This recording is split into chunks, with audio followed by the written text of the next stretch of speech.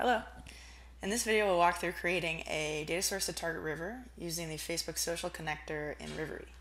First, let's open up a data source to target River. In short, a data source to target River will ingest data from whichever source API or connector we choose and dump that into our cloud data warehouse or target. First, we'll name the river. I'll call it FB data.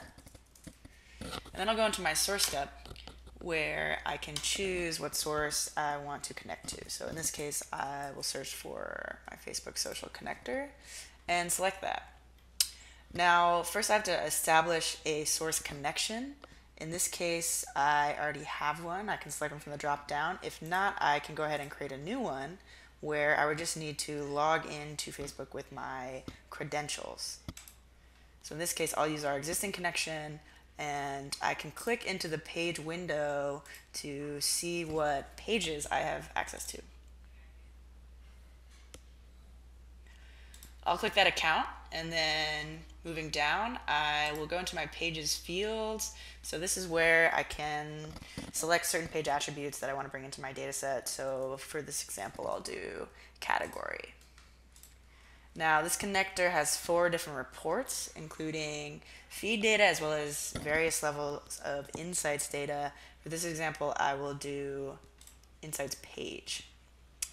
And now I'll select a couple metrics. I'll take page impressions. I'll take maybe some organic impressions.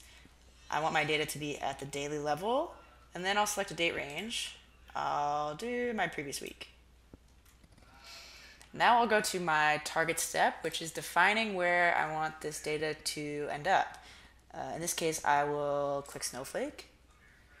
Again, I'll see if I have some connections already made. I'll choose one called My Snowflake.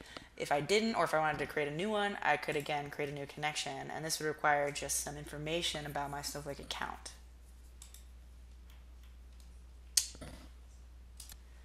Next, I need to define which database, schema, and table I want to load my data into.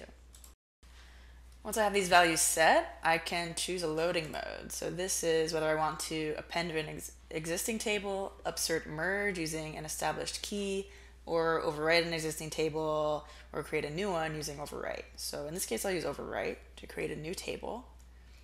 Then I'll go ahead to the next step, which is mapping my columns. Here I can auto map my fields, meaning I don't have to manually input the fields in my schema. Rivery will detect those from whatever I put in my source step. So you can see we have category and we have the 2 impressions metrics that we selected as well. So at this point, I'm going to go ahead and run this river. You'll see at the bottom, we can see our progress. So firstly, the river will load the data into our file zone and then into our Snowflake table. All right, that run was successful. So there you have it. That is a data source to target River, pulling data from Facebook Social and landing in Snowflake.